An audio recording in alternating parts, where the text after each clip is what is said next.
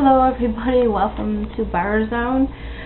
Today we're going to talk about the reconstructing the day that Anthony Catalano, the crime scene, we want to call it, the day he was missing. Missing person Anthony Catalano has been missing since March 25th, 2009.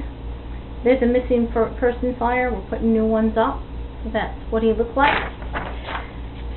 This was taken at a wedding by a dear friend of his.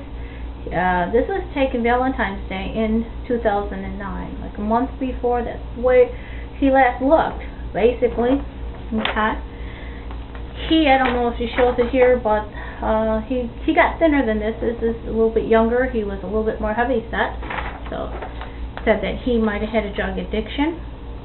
What I wanted to do is reconstruct the day he was missing. Okay, what I'm showing you here once again is he lived, it was last seen coming out of his condo, which is 8747 Bryn Mawr, Chicago, across from Norridge. We see a few trees, a winding road coming from a garage. There's a camera that picks it up. And then he was seen going out of the camera, driving off. Okay? Okay, again, here's another part of his condo, right there, side of the road. Okay, and here's the front of his condo. Here's a driving area. His car was brought back. Okay, what I mean by reconstructing the crime scene, a few questions arise when a car is brought back. We don't really know that. That somebody surmised this and just left it like that's the way it was. Well, first of all, to argue that point, and anybody's welcome to have an argue back, is here's the thing, okay, if somebody drove the car, which is around Cumberland, Higgins, that area, Bryn Mawr, 8747, somebody, you know how many cameras, and somebody would have saw from the cameras. You think the cops are stupid? That they wouldn't have looked at all those cameras on both sides? It's right by the expressway. So where would they bring it back from? Okay? And reconstructing the crime scene for me means that going over what happened, it was left strategically where the cameras would pick it up. Who put it there? Okay, I'm thinking that either way that Tony Catalano knew the perpetrator, or maybe it's one person, and got in a heated argument. Okay, now these are what psychics told me. Okay, I think that he strategically parked it himself, because I was told recently that he had a few friends from the past, people he knew from college. He went to, I think, Western College, something like that, and a lot of people were saying his past habits were that he liked to go hang out in the woods. Okay, so that's something that in his past histories in high school or college days, just what he liked to do. So he had strategic places that he went to and did. Okay? So the thing is that doesn't the cameras see who brought it back, even if it was Tony?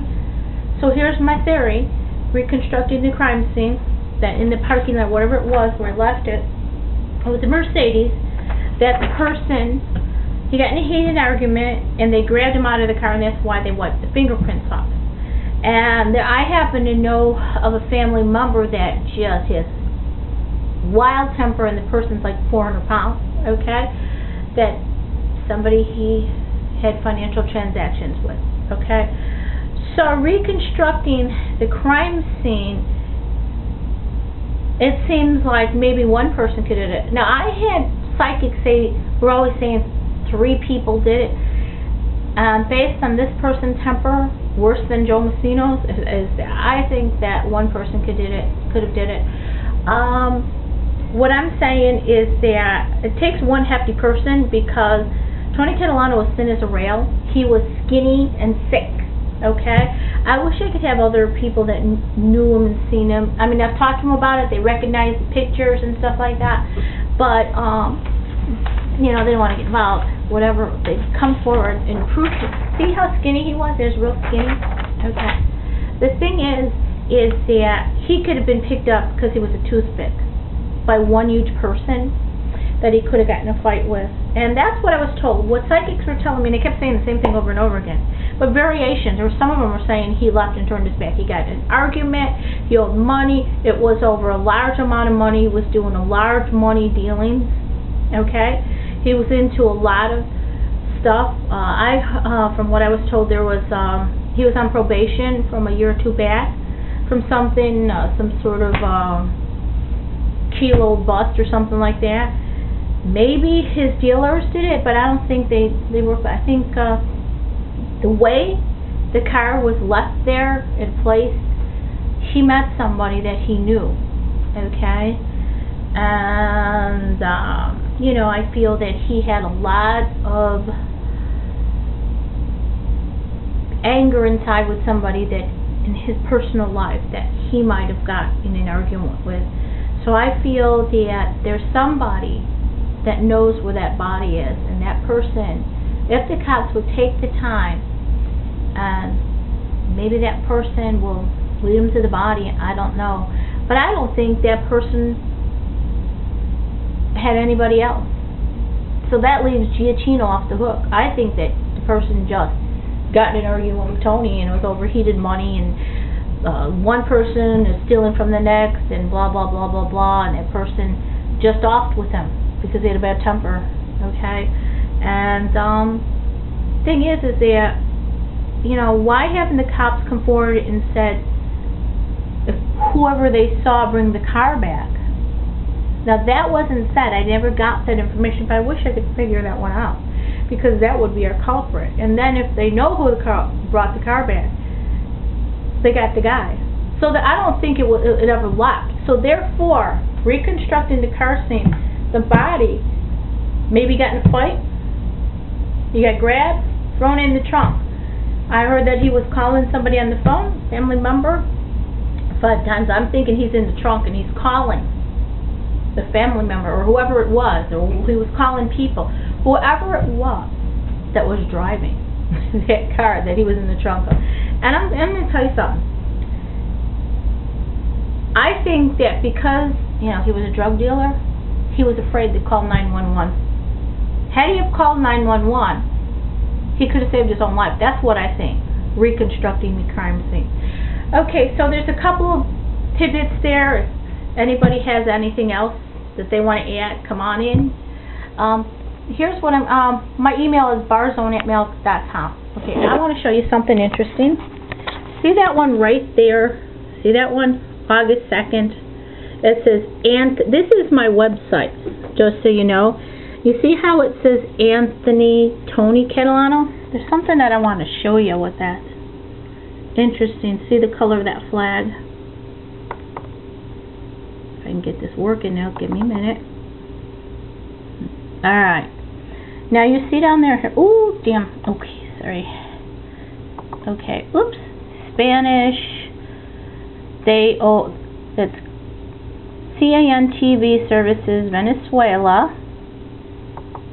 But if we look down there, it says Venezuela, Concuradas Distrito Federal.